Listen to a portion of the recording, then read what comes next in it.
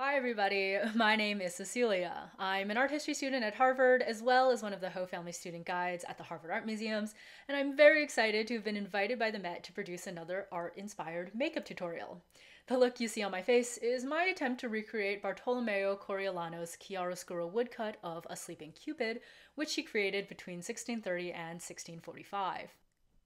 Coriolano was a successful 17th century Italian printmaker working in Bologna and Rome. He created many prints based on works by the painter Guido Reni, and this print is one such example. Cupid, the Roman god of desire, love, and affection, is shown close up, his head tilting back and his shoulders rolling slightly forward as he slumbers. His bow, an attribute of his identity, is partially visible in the foreground. This print is an example of a chiaroscuro woodcut, which is a complex technique in which two or more wood blocks are inked in different colors and printed one after the other on the same sheet of paper, creating an effect that can resemble a wash drawing. This work was printed from 2 blocks, but others created in this medium employ more blocks and colors. My goals today are twofold. Number 1, to introduce you to this work, its medium, and its art historical context, and number 2, to offer an exercise in close looking.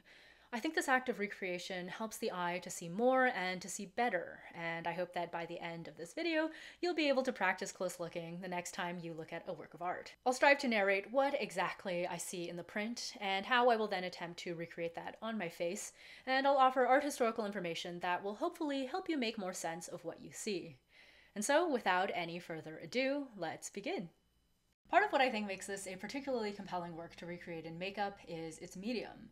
The chiaroscuro woodcut technique was invented in Germany in the early 16th century and soon brought to Italy, where it flourished. The word chiaroscuro is a portmanteau of the Italian words chiaro and oscuro, meaning light and dark, which together describe the visual effect that the medium achieves. Conventional woodcuts are printed from a single block or matrix that contains all of the visual information that is to appear in the printed image.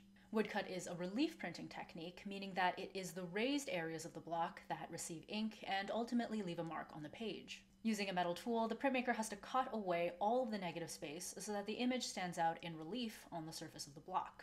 This is no different in chiaroscuro woodcuts, but rather than being created from a single block, the chiaroscuro woodcut involves multiple blocks that each contain different visual information, that is, different elements that appear in the final printed image. Coriolano's Sleeping Cupid was printed from 2 blocks, a line block or key block that printed all of the black lines, and a tone block that created the effect of blue-gray paper and white highlights. Although it may look as though Coriolano printed black and white ink onto a sheet of colored paper, the highlights are actually uninked areas where the color of the white paper shows through. These strokes would have been gouged out of the tone block so that the block printed the blue-gray ink in all but those areas. Chiaroscuro printmakers usually, though not always, printed from lightest to darkest inks. Despite this, I'm going to start by recreating the black lines first. I'm worried about smudging the lines I set down, so I'm going to start with the areas that I think I'm least likely to go over in successive steps. I'll start by using an eyeliner pen to recreate those feathery lines that express the cupid's eyelids and chin, and I'll trace over my lash line and apply mascara to reflect the wobbly, uneven line with which Coriolano has captured the cupid's eyelashes. An understanding of the process by which this work was created allows us to develop a finer appreciation of its technical achievements. The crosshatched shadows, for instance, would have been highly challenging and laborious to create. Coriolano would have had to cut out a series of small lozenge shapes from the woodblock, lining them up perfectly so that the untouched areas formed a continuous line. By contrast, you may notice that the white lines in this print appear to have a freer, sketchier quality to them than the black lines do. It is much easier to gouge out single strokes from a woodblock than it is to gouge out everything except for a thin line.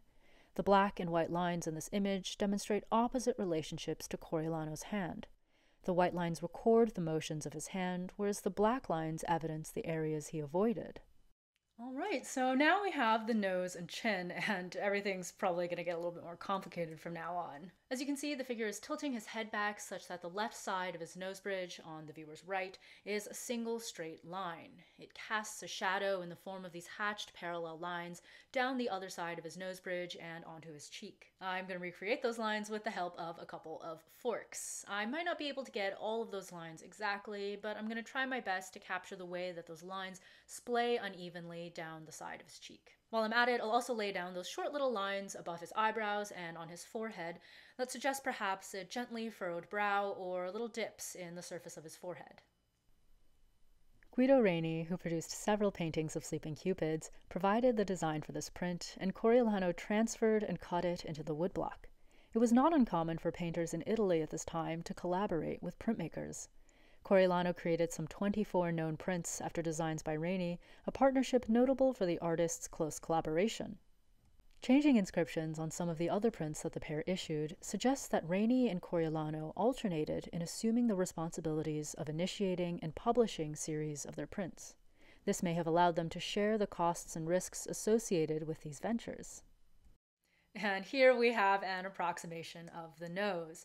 As you can probably see, the massive hatching in the center of my face doesn't look too much like the cupid head-on, but hopefully when I tilt my head back, it looks a little bit more like the work. I forgot to mention before that I was using black face paint with the brush and the fork, and now I'll move on to do the side of my face with the same technique. The right side of the cupid's face, on the viewer's left, is lowered and also cast into shadow. There's more of that hatching, but this time also cross-hatching to create the look of especially dark shadow near the figure's temple and right eye. After I attempt to recreate those, I'll move on to capture that feathery black outline on the other side of the cupid's face that begins at about his brow and extends downward to meet his neck. The collaborative nature of this print's creation may challenge some commonly held assumptions about the nature of authorship, which we might conceive of as individual and all-encompassing. The authorship of this work may be understood in some sense to be decentralized.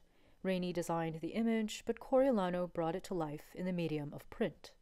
This delegation of different phases of the creative process was the norm for many Italian woodcuts from around this period. Designers, block cutters, and printers often belonged to different guilds, the expertise required to create a single print distributed between multiple individuals serving different roles. And I think with that, we've just about finished all the black lines. I think the only black lines remaining are those on and around the mouth, which I'll save for the very end because I don't want them to smudge as I talk. So now I'll move on to do the white highlights, which I think really animate this print. The white lines evoke protrusion, bringing forth the rounded volumes of the nose, the cheek, the swell of the chin. They exist wherever the light catches and glints on the high points of the cupid's face. I'll use a mixture of white face paint and a white eye crayon to recreate all of those little strokes, and since the cupid's eyebrows are fully white, I'll just brush the white face paint through my own brows. Interestingly, one writer seems to imply that Reni and Coriolano may not have had a perfectly harmonious working relationship. In his biography of Guido Reni, the 17th-century art historian Carlo Cesare Malvasia refers to, quote, the fine engravers in France, whose work satisfied Guido more than did the wood engravings made on 3 plates with much effort by Coriolano, who claimed to have corrected and improved many things in his prints and always irritated Guido with them, end quote. Some scholars now point out that this may more strongly reflect the biographer's attitude toward Coriolano's work than Reni's attitude. And there we have it.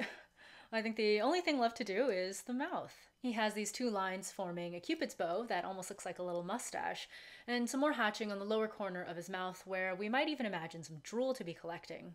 The underside of the cupid's bottom lip is outlined in white, where it seems to be curling up to catch the light, but the rest of his half-open mouth is outlined in black, and you can even see a couple of his teeth peeking through. His top lip is just a little thinner than mine, so I'm going to make a little adjustment there and place that line just underneath the border of my own top lip. Sleeping Cupid may be understood in part as a site of converging multiples. It is the product of 2 blocks, the final image wholly contained in neither, as well as the product of 2 artists, each of whom contributed different and interdependent realms of expertise. Finally, because it was made in multiple impressions, it also allowed different collectors across Europe to enjoy the same image at the same time, creating a network of shared viewing. And with that, I think this look is complete. This is Bartolomeo Coriolano's Sleeping Cupid. I know I look pretty startling facing forward right now. But in any event, thank you so much for joining me on this deep dive into Sleeping Cupid. If you enjoyed this video, hit the like button, subscribe to the Met's YouTube channel, and comment below which Met artwork you'd like to see featured next. And if you haven't seen it already, check out my previous art-inspired makeup tutorial on the Met's YouTube channel. Finally, if you'd like to share your looks with us on social media, don't forget to tag us at Met Museum and use the hashtag #MetMakeup. Until next time! Special thanks to Mark MacDonald, the Department of Drawings and Prints at the Met, and to everyone else who helped bring this video to life.